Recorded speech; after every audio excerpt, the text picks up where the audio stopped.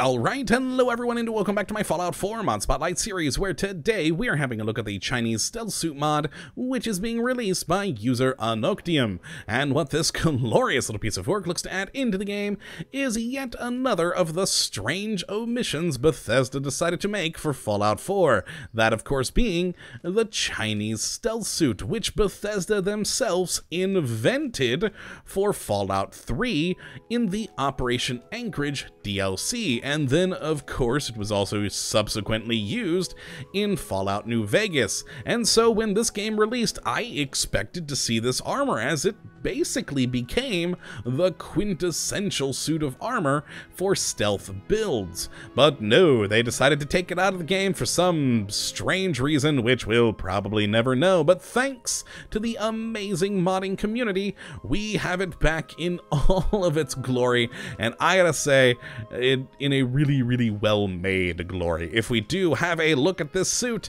it is beautifully made. In fact, probably one of the best detailed suits of armor I've seen in quite some time. It's got just an amazing helmet. It's got all the cool little tubings and rivets and latches and what appear to be strange little buttons on the waist, and of course on the back there, more tubing, some armor plating on the arm and back, and even the cool little red communist star there.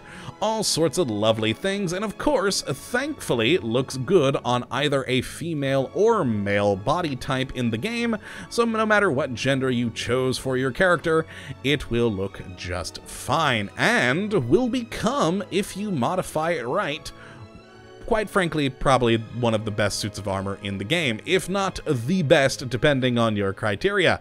And thankfully, pretty easy to get a hold of. If we just go to the map here real quick and head down here, you will actually find it in the Yangtze. It's very easy to find. It's just on top of one of the consoles in the lower deck right after you go into the entrance. So very simple to find. Once you have it in your inventory, it of course will be over in apparel, and you'll notice it's only a single piece. It counts as the head, but it also takes up the sort of full body costume slot. So if, say, for instance, we turn on my Assault Marine helmet and my Marine wetsuit, and then hit the Chinese stealth suit, both of those go off. But one thing you probably should have noticed already is that all the other armor slots aren't lit up.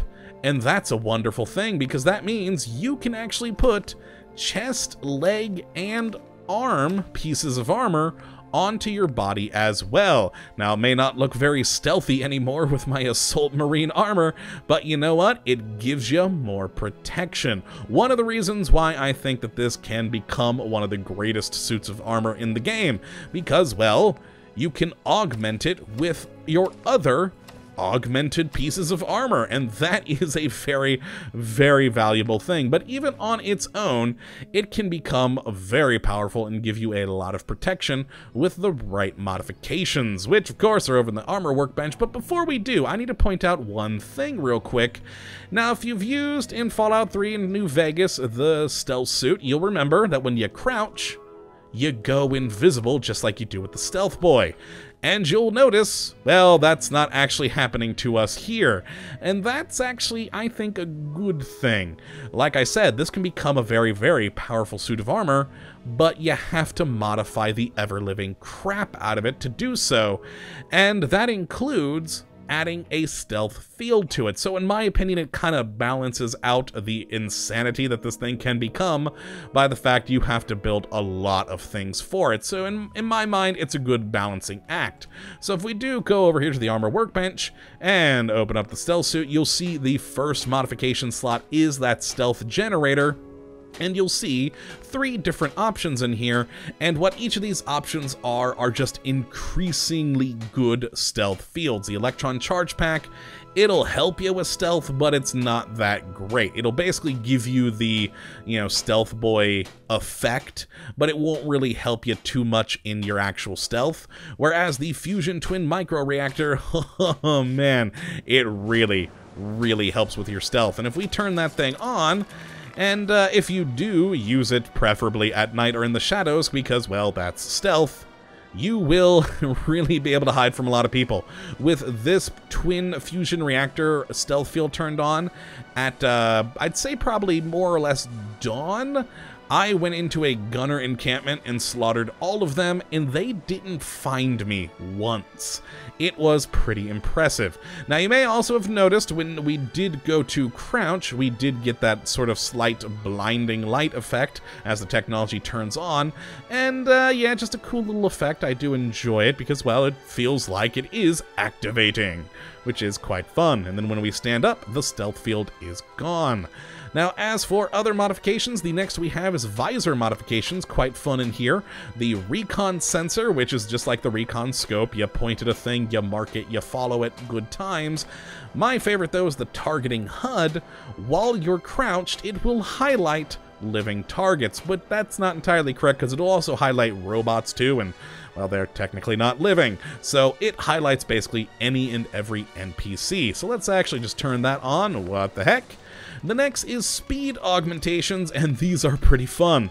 Basically, it makes you run a lot more quickly when you do sprint. So you do have to be holding down shift or whatever you have your key binding to, and you'll go fast. Now, just like with the stealth fields, it has 3 options here, which are currently grayed out because I am missing buff out at the moment.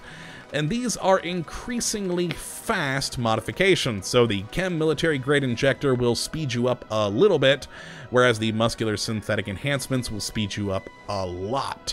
Now, the last one we have here is different. It does not increase your speed. Rather, what it does is, as you can see here in the description, it stores the static electricity caused by when you're running, and you can then release it at an enemy target. It's actually a pretty cool modification. I do quite enjoy it because it's used as a stun. You'll hit someone with it and they'll fly back a little ways and they'll be on the ground for a few seconds. So you can either use that time to run away or, you know, take them out. Either or, you know, whatever you feel like doing. And it's a pretty cool enhancement, though the speed ones are also all really, really fun. You can go very fast with the Muscular Synthetic Enhancement. It's pretty cool. Now, the next one is jump augmentations. Same deal here. The first 3 here will do varying levels of jumping. Charge boots will basically allow you to jump on top of like these shrubs in the background, whereas the frictionless heels, which we're going to put on, will actually allow you to basically jump up an entire story of a building. Very, very fun to do. And if you do actually use it with the speed augments as well, you're basically like a freaking anime character. You're running really fast, jumping from building to building. It's pretty awesome. Now, the final thing here, I really don't find much use in it. The gravitational force expulsion is an item, rather than jumping, is used when falling, specifically when you land. What it'll do is once you've landed from a great height, basically the height that you do the 3-point landing, so which takes probably about 2 stories to do. Once you land the 3-point landing, it will basically launch out a gravitational field that knocks people back around you, which might sound useful, and to any of you who do like jumping off of buildings, that'll probably become a useful tool. For me, though, I just don't find myself using it. I don't find it very interesting, but that's just me. If you do enjoy jumping off of 2 to 3-story buildings, landing in the middle of a crowd and knocking them all down, then have at it, my friend. That is the one for you.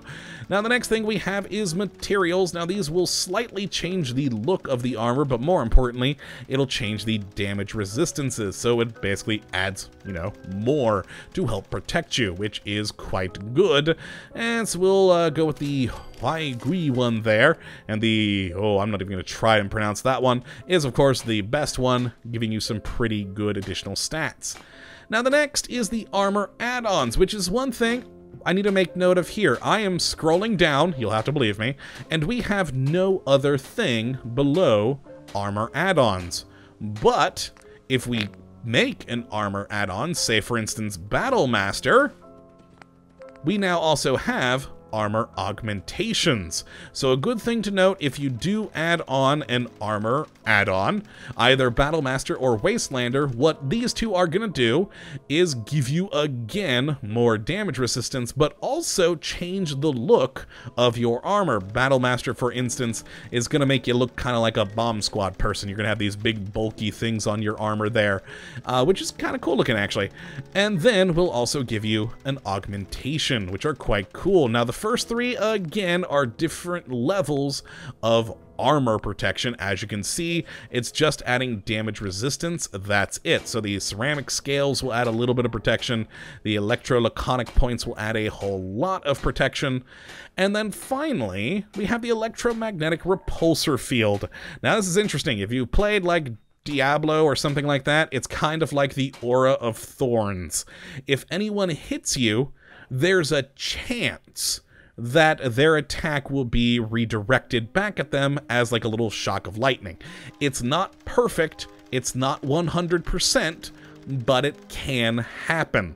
And it's actually pretty useful. I've found myself using it, or well, at least seeing it used when I get swarmed by, say, ghouls, because they're hitting you a lot, they're all around you, so more of them are going to get shocked. But if you're just on a one-on-one duel fight with someone out in the streets with guns, it's probably not gonna happen, but still, as you can see over here, it does still add some damage resistance. Not quite as much as these, well, at least on the electrical front there, as you can see, but it still does up your damage resistances, so it's still very, very useful. So let's actually grab this and see if we can get it to work. Like I said, it's not 100%. I don't even know what the percentage is, but it's pretty fun when it does work.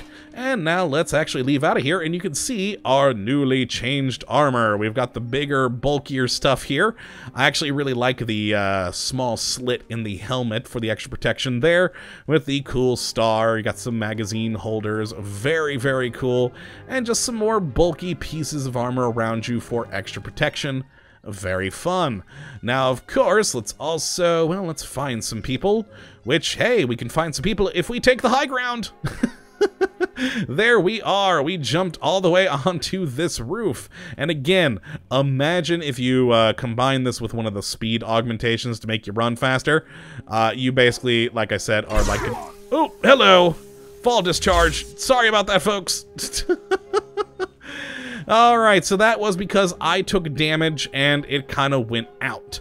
That is another effect of the armor modification for the Battlemaster stuff.